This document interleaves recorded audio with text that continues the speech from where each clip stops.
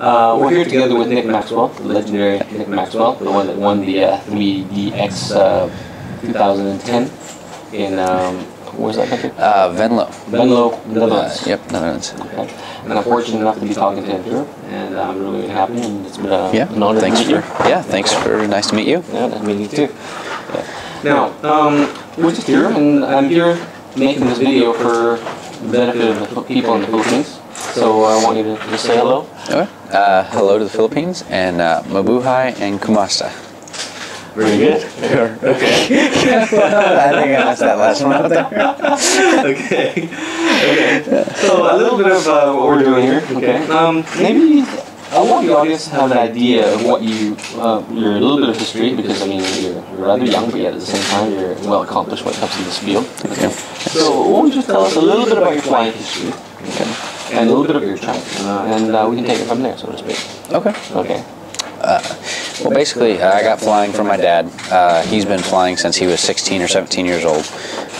He flew mainly control line and pylon racing in radio controlled. And when I was about 4, I started flying on an Aeromaster biplane. It was his, and I flew his stuff up until I was probably about 8 or 9 when we started pylon racing. And since then, really got into the RC stuff and started competing in different aspects, pylon, helicopter, and I've even done a little bit of pattern airplane for the indoor stuff.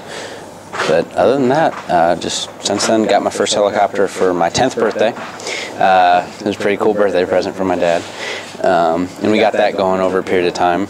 And basically hovered for about two years. My first IRCHA was in 2001, I believe.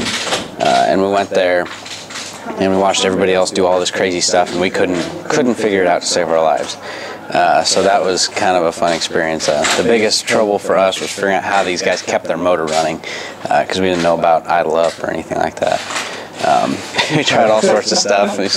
We tried to idle it. We tried reversing the throttles and all sorts of weird stuff. Starting it. How old you were then?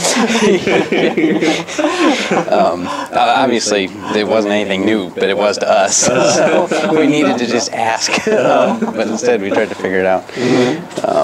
And then actually at those IRCHAs, I had met Andy Ponencilio from Muncie. I think I met him in 2002 or 2003. Yeah, he's a Filipino.